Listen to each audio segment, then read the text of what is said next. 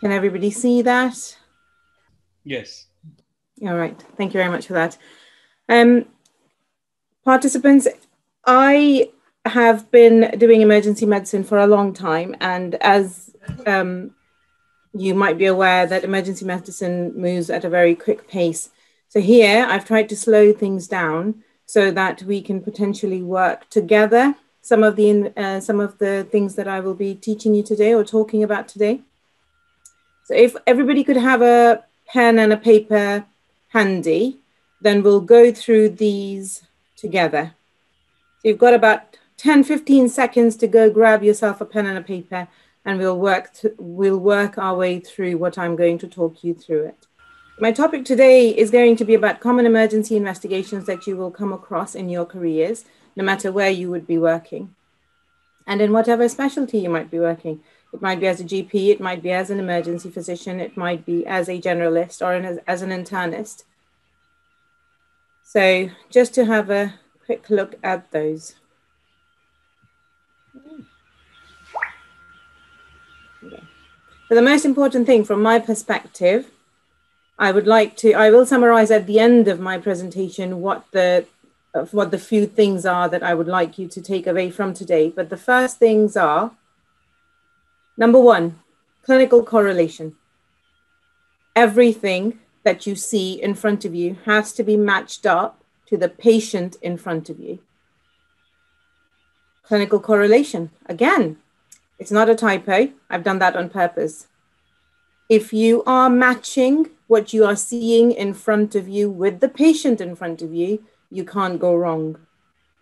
Okay, you must always match things to what you are seeing. If the patient is happy, sitting there quite comfortably looking at you, and you are seeing, and the ECG in front of you is a bit bizarre, look at your patient again. Make sure you've got the right investigations for the right patient. And third, but not the least, clinical correlation. I cannot emphasize this enough. People have looked at chest x-rays and have found a pathology or have deemed them normal and have missed a shoulder dislocation that was evident on the chest x-ray. They have seen a chest x-ray looking for pulmonary edema and completely missed the massive pneumothorax that was sitting in front of them, but because they were not looking for it, they did not see it. So if you're not looking for something, you're not going to see it. Okay. So the common tests that you will come across in an emergency department or in the community are going to baseline blood tests. These include a full blood count, which include your things like hemoglobin, white cell count, etc. You will have your electrolytes. These include your urea creatinine, your renal functions, your salt levels, etc. You have your ECGs. Tricky. I still find them quite complex to read. X-rays. Most commonly, you will find chest X-rays, which is what I have included in this talk today. There are lots of other X-rays that you might come across. There might be X-rays of limbs or of pelvis, abdomen, etc. But chest X-rays, by far, I find are the most common things that we look at. And a urine dip. Okay, straightforward bedside investigations that you must be able to interpret correctly. So, like I have been commended on this on various occasions that I make the audience speak, but obviously since that we can't do today, we're going to work through these things. This needs to go away. Okay, so a 23-year-old male has come to you because they're feeling unwell with cough and fever. So I'll just let that sink in for a few minutes or a few seconds. 23-year-old male, he's unwell with cough and fever. Could be anything. Doesn't give you very much at the moment. So you do their glucose, and it's more than 35.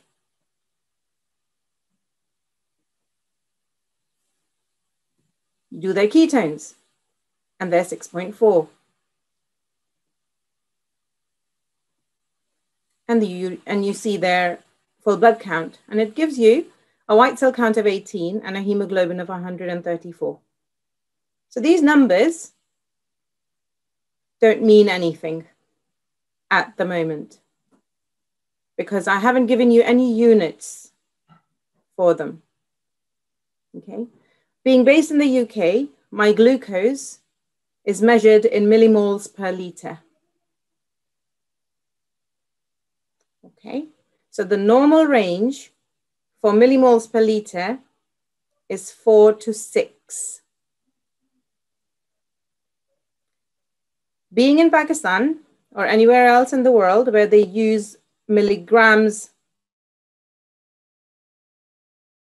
by 18, and the number you get is the glucose that would be pertinent to you, to where you are. And this is what before I was coming to give this talk, I was asked to give the normal ranges. And I said, I am missing them out so that I can talk about this point. Numbers without what they are being measured in means nothing. So you have to be very, very careful to know exactly what is being measured.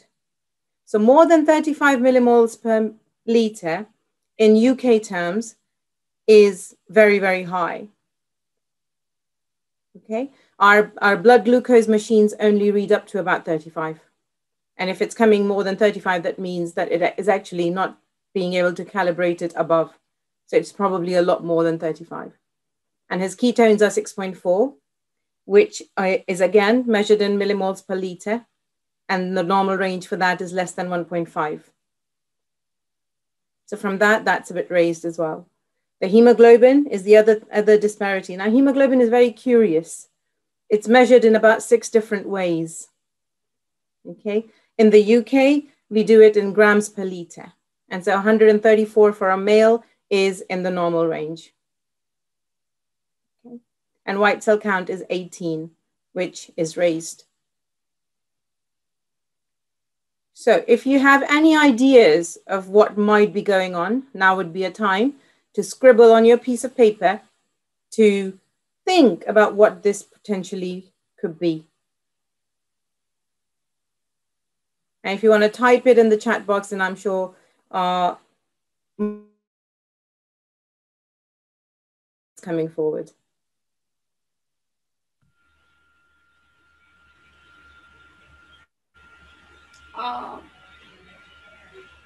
Yes, ma'am. Many of them have answered that it's diabetic ketoacidosis. Dr. Faizan has said it's bacterial infection. Mariam Mukhtiar is saying diabetic ketoacidosis. Aisha Sindhu is saying diabetic ketoacidosis with pneumonia. And all right, so now I'll give you a few more tidbits of information that you have got. I'll give you a arterial blood gas, which again is a bedside quick investigation that you can interpret. And this is, thank God, is universal. So the language that the ABG speaks is quite common, is the common one that we all share. So pH is 7, lactate of 5, base excess of -10, bicarb of 15, PO2 of 12, this is on air, and PCO2 of 3.4.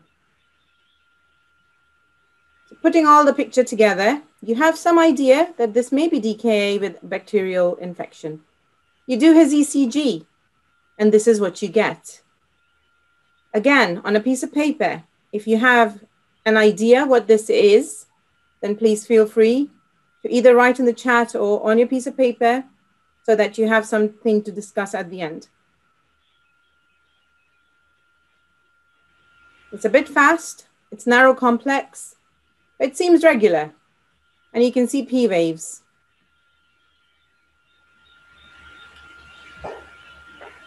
So my intention was that it is a... many of them are saying it's sinus tachycardia. Absolutely correct. Absolutely correct. It is sinus tachycardia. And that's his chest x-ray as you do it. So this guy has this pathology, which is a right basal pneumonia, which is then driving his DKA. So it's an insulin-dependent diabetic with DKA due to right basal pneumonia. Now, the important bits are, have you asked the questions? Have you put everything together with the patient's presentation, with the investigations that you were seeing in front of you? And if you have, then give yourself a pat on the back because you're on the right track. And so now that you are on the right track, you would know what needs to be done, which is antibiotics, lots of fluids, and insulin. So our next person is a 56-year-old female who's generally unwell, and she's brought in her full blood count that was done yesterday. White cell count is 2, neutrophil is 0.9, and her hemoglobin is 87. So, any ideas? Feel free to write in the chat. And Dr. Frial, if you could read out anything that's coming through, that'd be amazing. Muhammad Adnan is saying it could be viral infection. Muhammad Azim Imran is saying it could be pancytopenia. Fatma Tahir is asking for platelet count. And Sidra Azizuddin is saying it could be anemia. Many of them are saying pancytopenia, anemia, viral infection. Okay, so then you have the electrolytes, and the corrected calcium is 3.5 and glucose is 2.2. So corrected calcium, I can tell you again, being in the UK, it's millimoles per liter. Normal calcium, corrected calcium range is 2.2 to 2.63. And glucose is low. Now, putting all those things together, yes, I agree there's pancytopenia, but concentrate on this number, which is the neutrophil count, which is less than 1.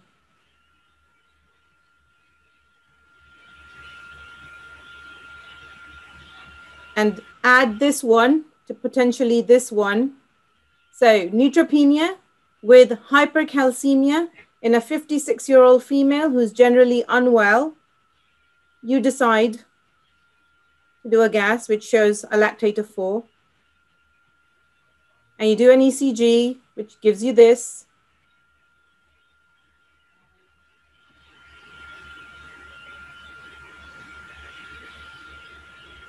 Which is a Hyperkalemia. Well, no, potassium is not raised. This is a fast AF. It's atrial fibrillation. It's narrow complex. It's irregular. You can't see P waves. Sarah Rashid is saying hypothyroidism. And then you get an X-ray done, and this is the X-ray.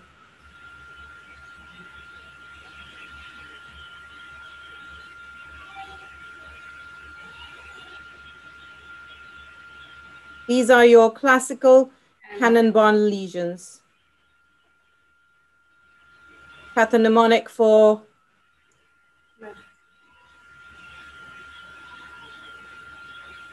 So they all are saying ovarian cancer, some mets, there might be lung cell, small cell carcinoma, cancer with mets and all that. Cannonball lesions, thank you, Frial, thank you very much for that.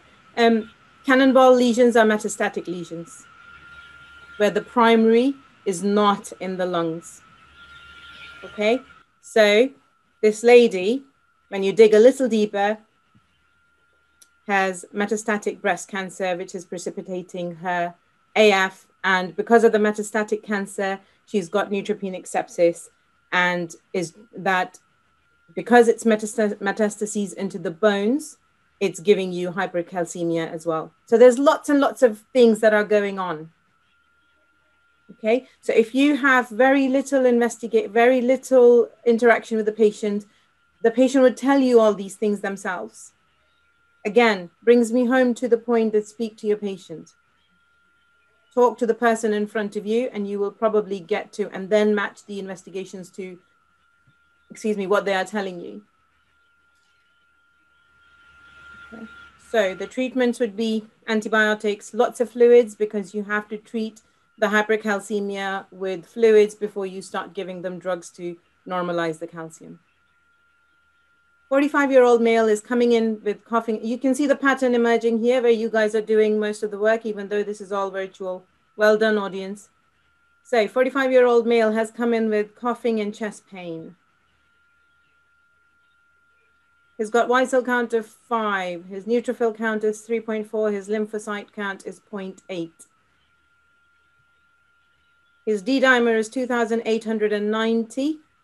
D-dimer in England is measured in nanograms per milliliter, and less than 500 is normal, or less than 500 is negative D-dimer. Troponin is 800. Troponin is measured in nanograms per liter, and less than 30 is normal. Oh dear. What's going on with this young man then? Many of them has said that it might be COVID pneumonia. It might be pulmonary embolism. Give yourself a pat on the back, audience. Well done. Because this is exactly what it is. It is a very, very topical case.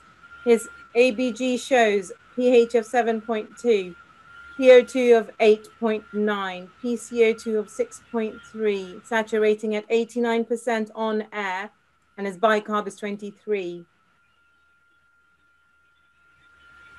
That is his chest x-ray. So since we are amongst very, very clever people, how are we going to treat it, audience? Type away in the chat.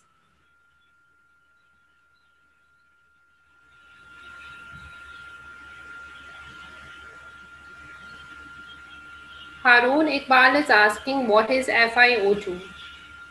21%. It's on air. This gas was on air. Muhammad Azim is saying ventilator support. Sarah Rashid is saying antibiotics and steroids and oxygen. Dr. Azhar Mazur is saying glycine, oxygen, VQ scan, and then we have remdesivir, we have antibiotics, we have steroid, we have warfarin, we have oxygen, dexamethasone, azithromycin, and glycine. We have rivaroxaban. Dr. Fatma Tahir is saying this. Okay. So just from the super quickly, the VQ scan is not going to be any use in this person because the chest x-ray looks like this. It will have to be a CTPA if that is what you're looking for. However, you wouldn't need a CTPA for this person for this chest x-ray. So his diagnosis is COVID pneumonitis with myocarditis. And in England, this was one of the far more common diagnoses that we actually saw. We saw a lot of young people coming in with COVID pneumonitis and their chest x-rays looked like this, and they were talking to us and sitting up, and they had myocarditis. The treatment is oxygen. You have to give them positive pressure ventilation. Normally, what the intensivists have seen is the patients who went on the ventilator did not do very well. So patients who got intubated with COVID did not recover as well as patients with non-invasive ventilation. So your CPAP, your continuous positive ventilation in intensive care made a lot more of a difference for them and they had better outcome. Dexamethasone was the other treatment that they found was functioning quite well with these patients. Again, it was to do with the inflammatory response that the lungs were having. Okay, so well done, audience, really good. So 89-year-old male has come in with hematuria. His hemoglobin is 120, his white cell count is 13, and his platelets are 300. His INR is 9. Again, this warms my heart when we are all speaking the same language. So INR is international randomized normalized ratio. So it's an international number, which is same across the whole world. And that's 9. And urine, when you see it, it's frank blood. What would you do?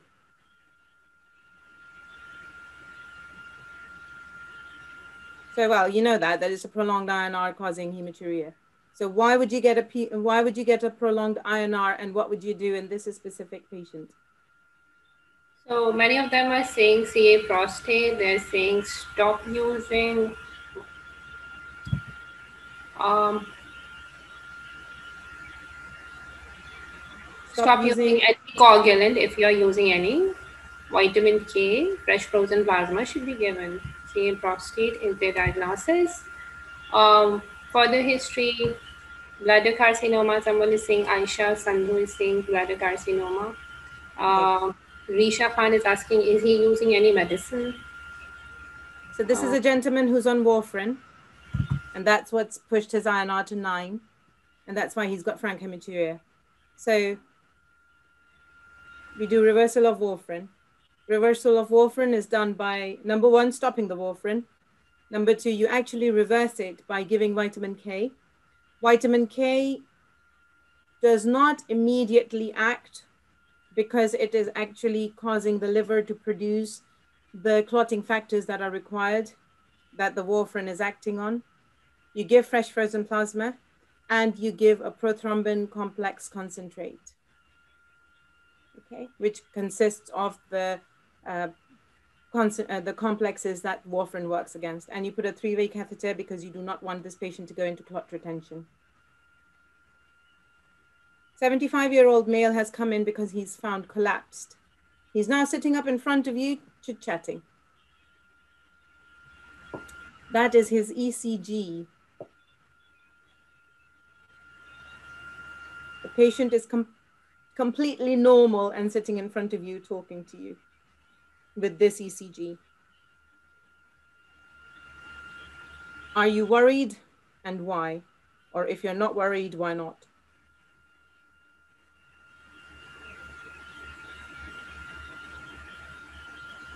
Muhammad Iqbal is saying it's a heart block.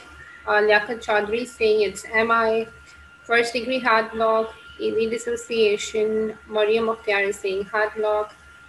Faiza Javed is saying bradycardia. Risha Khan is saying PR and double is prolonged.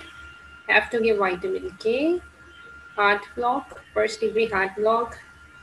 I'm sorry. Saima Walid is saying bradycardia. Okay, this is not a first degree heart block. This is a 3rd degree heart block. So the person who said AV dissociation is completely correct. Now, can you see my mouse moving, my arrow? Where's my arrow gone? There you go. There's a P, there's a P, there's a P, there's a P, a P, a P, a P, a P, and QRS is separately marching along. It's basically a divorced couple. They're just not talking to each other at all. Okay, so there has been a complete miscommunication between the PR complexes, the P complexes, and the QRS. So this is a 3rd degree heart block. 1st degree heart block does not give you a collapse. Bradycardia, not this degree of bradycardia will give you a collapse. It's because it's a complete dissociation. So the treatment would be a pacemaker. Okay. Right. So a 46-year-old Asian male has come in with central crushing chest pain. He's quite clammy, quite sweaty in front of you. And he says, oh yes, my dad died of a heart attack when he was 47. He's a smoker. And that is his ECG. Share away what you think and what is your treatment going to be. They're saying acute MI, myocardial infarction. Muhammad Iqbal is saying acute MI, inferior wall MI. Dr. Fahim is saying that. Okay. So depending on where you are, depending on what situation you're in, where you find yourself, it's an inferior ST elevation MI, you're absolutely correct. And so the treatment will depend on either chemical intervention, and we're going down the thrombolysis route, depending on where you are. If you have facilities close to you that can do a PPCI, then that's what the current gold standard treatment is. This patient should be in cath lab. So you give them aspirin, you give them clopidogrel, you give them fundoparonex, which is a type of low molecular weight heparin, and you give them morphine because he's in a bit of pain. But it has to be a percutaneous coronary angiogram and intervention. 68-year-old has come in with acute shortness of breath. That's quite vague, isn't it? When you do an ABG, you find a pH is 7.34, PO2 is 8.9, PCO2 is 9.2, saturating at 82%. This is on air. Any thoughts?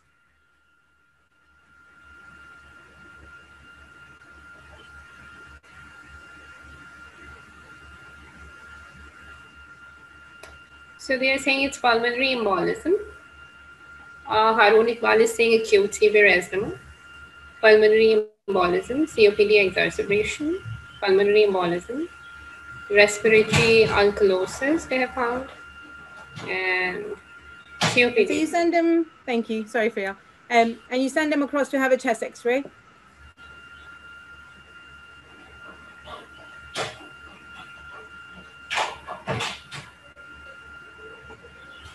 And so that's the chest x-ray. Now what are you going to do?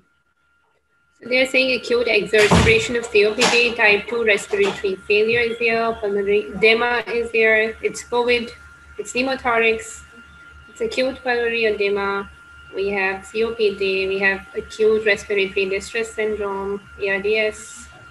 Someone is asking if it could be TB. And it could very well be. You know what? I came across this when I was Googling the chest x-ray for pulmonary edema. The number of times I hit pulmonary edema with TB, it was amazing. So it could very well be, but no, it isn't. It isn't biliary TB. I completely agree with you. That is what it looks like. But no, this was my attempt at finding pulmonary edema.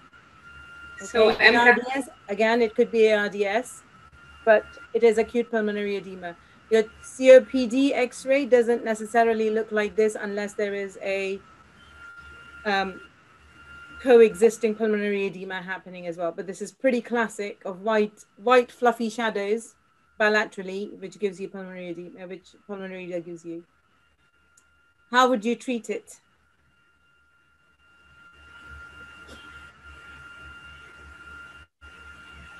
Muhammad Azim is saying cardiomegaly is also there. So yeah. Rabia Lodi is saying we are going to give Lasix, antibiotics, diuretics. Yes, we are coming up with these ideas. Diuretics, antibiotics, head elevation, oxygen, bronchodilators, and oxygen. Bronchodilators is too wide. So I will tell you, if you go to your nurse and tell them, oh, I want some bronchodilators, they will probably stick them on salbutamol and nebulizer. Okay, so this is acute pulmonary edema, probably because of the cardiomegaly that somebody's noticed, probably because of that. But the treatment, I would react to it is, yes, I completely agree diuretics would be part of my treatment. A GTN infusion. Yes. Okay, venodilate them, or positive pressure ventilation. Again, continuous positive pressure ventilation to force the fluid out of the lungs would be depending on how unwell that patient is and how quickly you can get them into a setting where they can have that. 24-year-old tall, thin male, acute onset of shortness of breath. What investigation would you like? You get one investigation for him, I think. Chest x-ray. Yeah, asking echo chest x-ray. And that's your chest x-ray.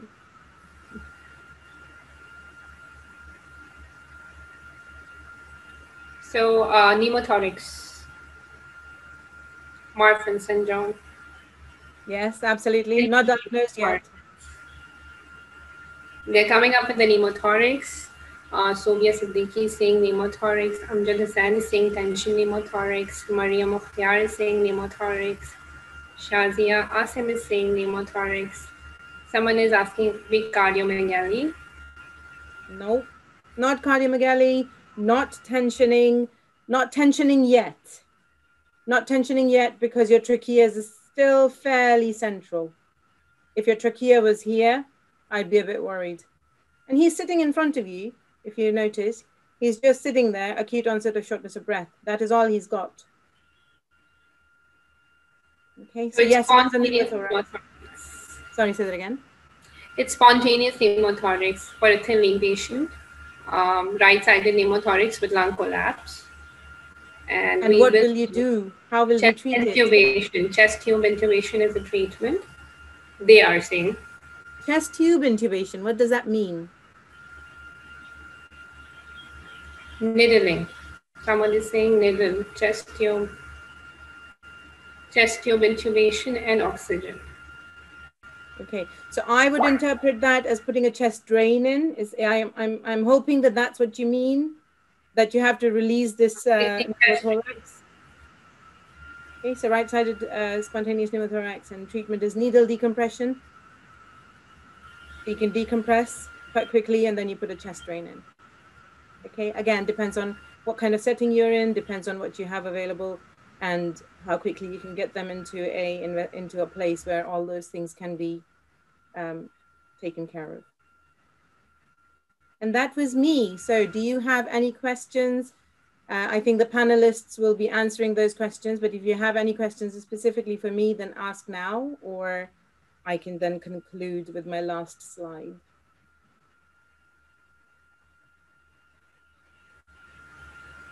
So they all are saying it's an excellent session. Oh, thank you. Dr. Ambreen Riaz is saying this. It's an excellent session, ma'am. Beautifully explained.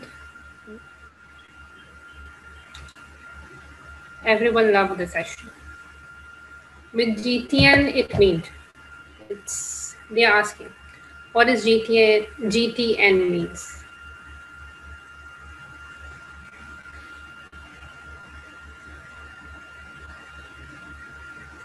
Harun Iqbal is asking how to differentiate between COVID pneumonia and pulmonary edema.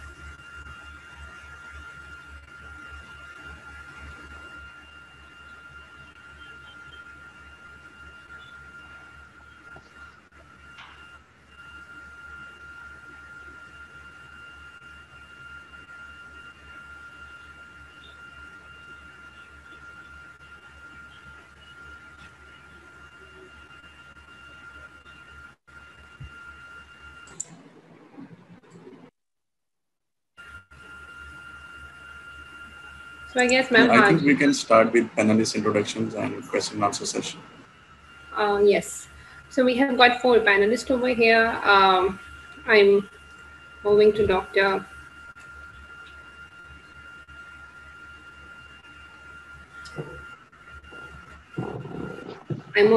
Muhammad Adil Iqbal first.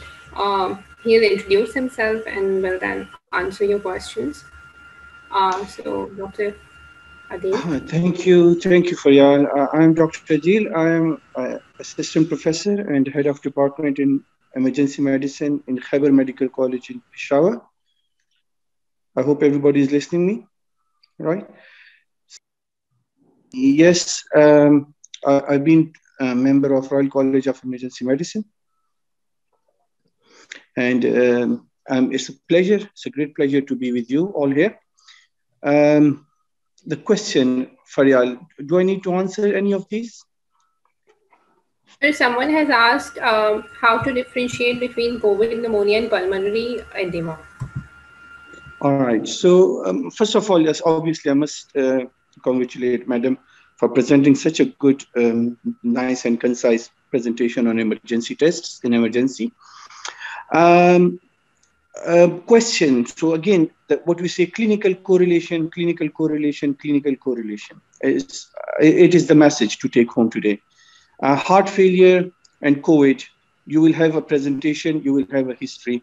You can think about your points where a heart patient, mostly a heart failure patient would have a past history, they would have a heart attacks in the past, there would be diabetics and all that. As compared to that, COVID might be coming with an entirely different presentation. So you keep that in mind. That helps you to have some idea. And then all the tests that you are doing in emergency, think about each and every test as you go along.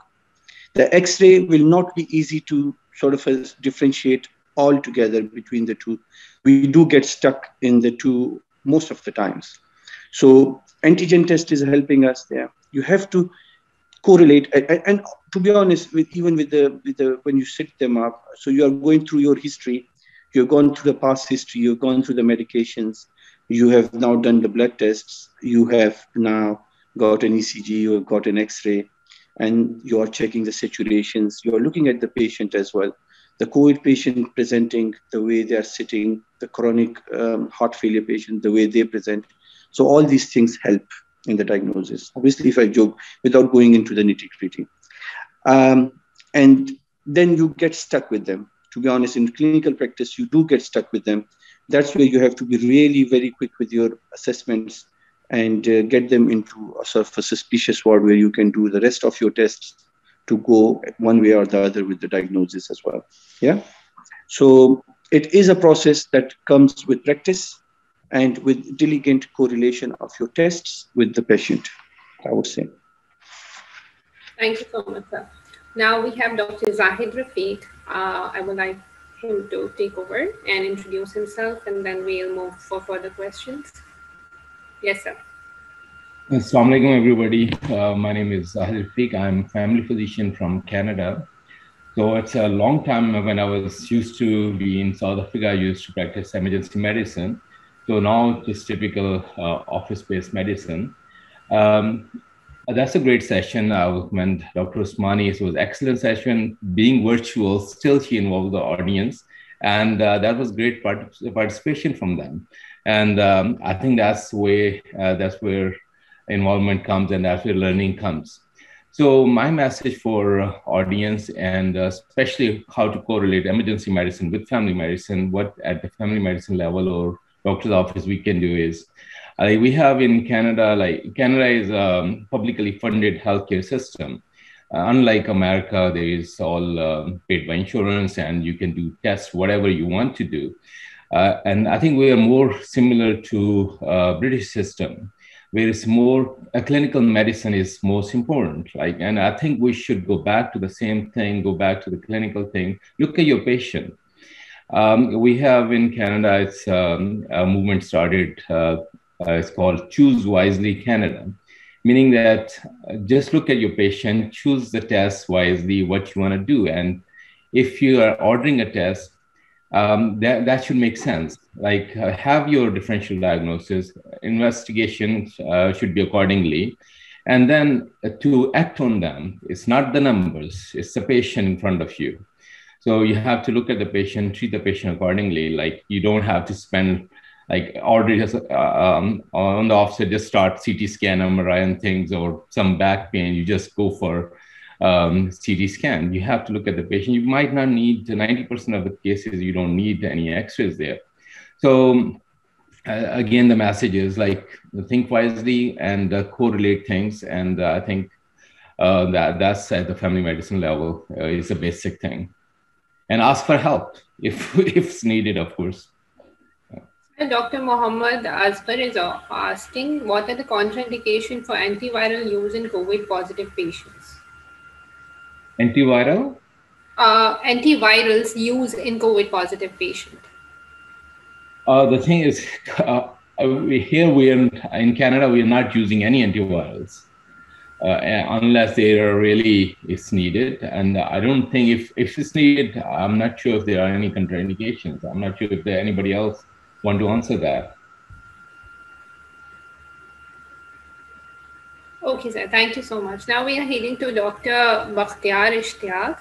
I would like him to introduce himself, and then we are going for a question and answer session.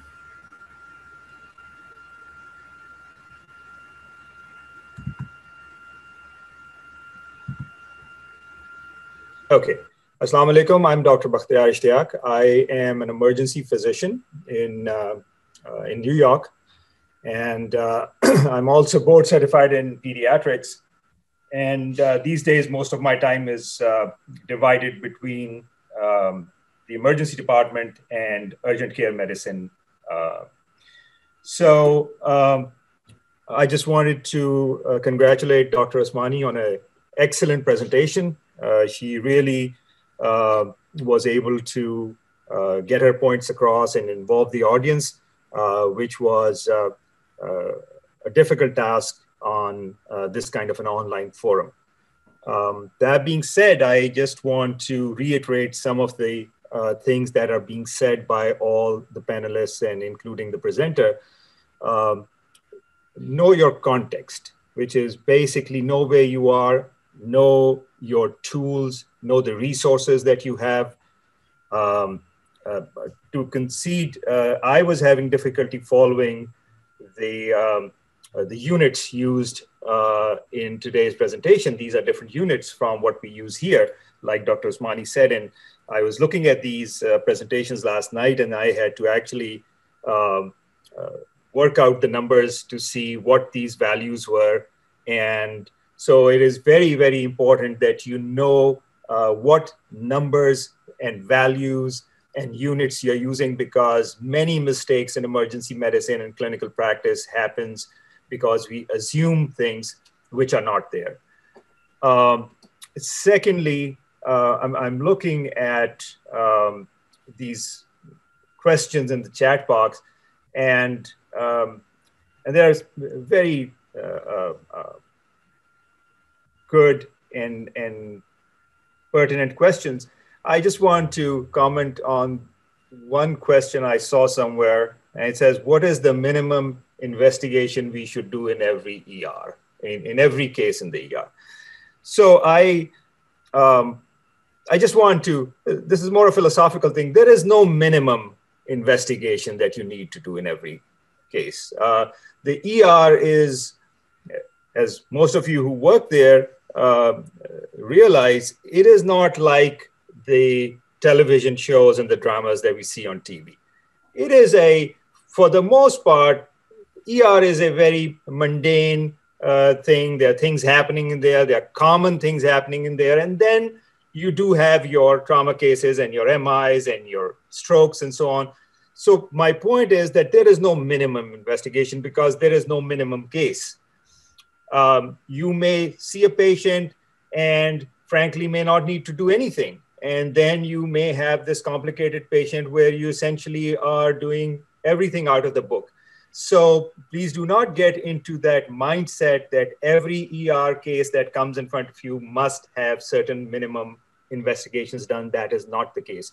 It is a clinical correlation, like the presenter said, and look at your case, make your differential diagnosis, and see what investigations are needed to help you get through that differential diagnosis. And remember, the emergency medicine is not internal medicine. I have a lot of respect for my internal medicine and primary care and specialist physicians. In the emergency department, our focus is managing the case and dispositioning the case. What we need to make sure is that the patient is safe and stable. And then we need to make sure, where does this patient go? Does the patient go home, or does the patient go into the hospital? There are many, many things and there are many smart physicians who will take over this patient after me, whether in the outpatient setting or the inpatient setting, and will do all the workup and justice to this patient.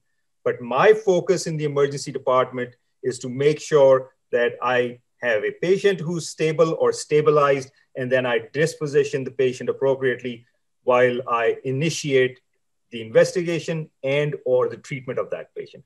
So one needs to be clear on the context. One needs to be clear, when I'm working as a pediatrician in my office or in the floor, that is a completely different mindset that I'm working with. But in the emergency department, my mindset is different. So there are no minimum investigations, see your patient, and clinically correlate it. Thank you. Sir, I have got a question. Dr. Adnan is saying, what emergency procedure a family physician can do in his clinic and is allowed to then refer to the patient to ER? Okay, well, okay, look, ER is, as you all know, all of medicine is medical legal, but ER is the most medical legal part of medicine. So part of your answer is that it is, again, contextual. There are things that are allowed in the medical legal context in Pakistan or the UK or Canada, which may not be done in America, and so on and so forth.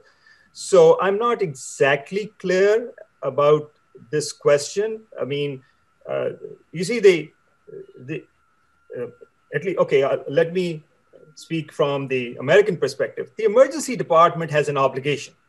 No person can be turned away from the emergency department. It does not matter what you have. It can be a completely ridiculous thing, but if you show up in the United States in the emergency department and want to be seen, by law, you have to be seen, period. There is no question about it. So after you see the patient, you're not obligated to do anything, meaning that same thing. There is no minimum stuff that you have to do to a patient, but you are obligated legally to what is called a screening medical exam. In the United States, any patient who comes to the emergency department has to get a screening medical exam from a physician.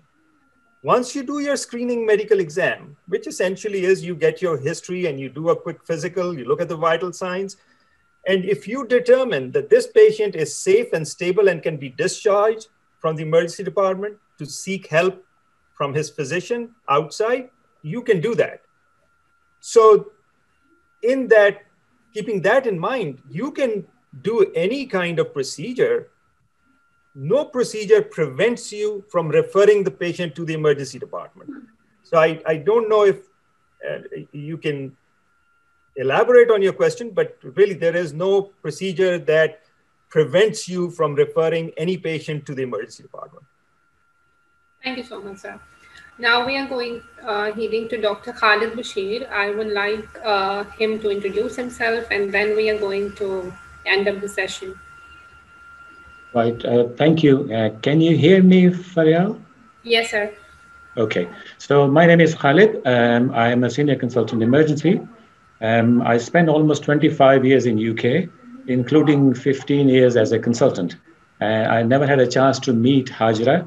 I was one of the fortunate ones who became consultant before the college was formed. Alhamdulillah, I was 33, head of the department. So the one investigation that I commonly use is the point of care ultrasound. I think one of the students or the trainees asked the question, how do you differentiate between a chest complaint, between PE, a cardiac complaint? I use the point of care ultrasound.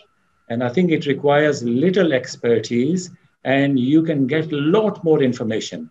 And now most of the training programs, not only in emergency medicine, family medicine, internal medicine, they incorporate point of care ultrasound training in the program. So by the time people graduate and they have a good knowledge, so I think this is one of the things that trainees, they may wish to consider. I lived most of my life in Wales as a consultant since 2001. So Wales is a remote area with the big hospitals far away. So we had to stabilize a lot of patients in-house. So the ultrasound was, a very useful tool. Can I share a couple of things? Because I've been in this trade for so many years, I can give you 2-3 examples that the trainees will benefit in relation to emergency investigations. In addition to the ultrasound as mentioned, and I think one of the things that we should try not to miss is pregnancy test in women of childbearing age. I can give you one example. We had a young lady, because where I lived, this was a tourist spot. The lady came in with abdominal pain and our trainee diagnosed as UTI, gave her antibiotics, and she traveled 2 hours. She went to London. There is a town called Shrewsbury. She collapsed, taken to local hospital. She had a ruptured ectopic pregnancy. So we had a claim of compensation a few months later. UK is catching up with USA with claims and compensations. So we had a claim of only £1,000. When they asked me to comment, I asked our solicitor to settle as soon as possible. So I think one learning is that we should never miss urine pregnancy test, at least in all women of childbearing age. And the second example I want to give again for the point of care ultrasound, we had a young lady in her 30s, collapsed at the airport, brought into emergency department, and the initial diagnosis was PE. She had a long flight. Even the ECG showed S1Q3T3, and she was tachypneic, tachycardic. We could not get a good history. And again, the ultrasound probe showed pericardial effusion, almost tamponade. So we saved her life through point of care ultrasound by not giving her clot bursting drug. So I think I wanted to convey, please learn about point of care ultrasound. And I think somebody commented, maybe Zahid, ask for help. We are emergency physician, not an expert in every field. So I think when there is a suspicion, we call for help. On my phone, I've got personal contacts of internal medicine, neurosurgery. They are good friends of mine. So if I get stuck, for the benefit of patient, I do contact my specialist colleagues just to provide the optimum care for the patient. I think I forgot to mention, I live in Qatar now for the last 8 years, and Qatar has got one of the busiest emergency departments in the world. Where I came from Wales, we used to see about 100 patients a day on a very busy day. Our average used to be 60, 70. When I came here, the daily attendance was 1,600 patients a day. We have got 2 CT scanners 24 hours a day. We've got MRI scanner, many ultrasound. We have got our own radiology department. So I'm blessed, alhamdulillah, to see treat patients and teach in the medical school.